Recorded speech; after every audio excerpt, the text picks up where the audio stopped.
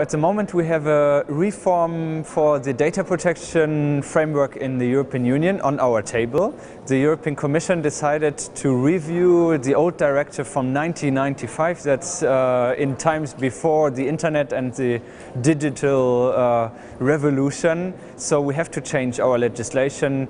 Therefore, we Greens say it's a good start. The Commission's proposal is a good ground for debate for the new data protection framework.